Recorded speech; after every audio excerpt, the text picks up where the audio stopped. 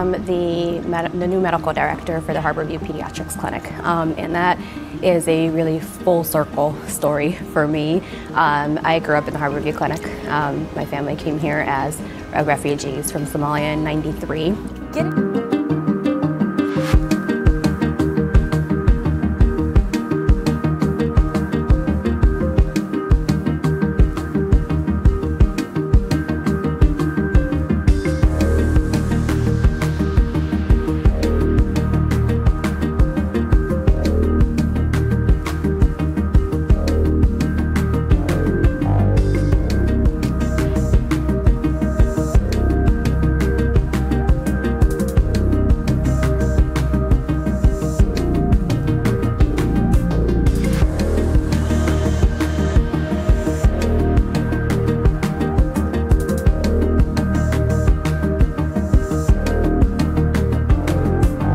I know life is tough resettling to a new country and not speaking English and not knowing where the grocery store is and being isolated from the rest of your family, and know how scary that can be, but also to give that hope that things improve.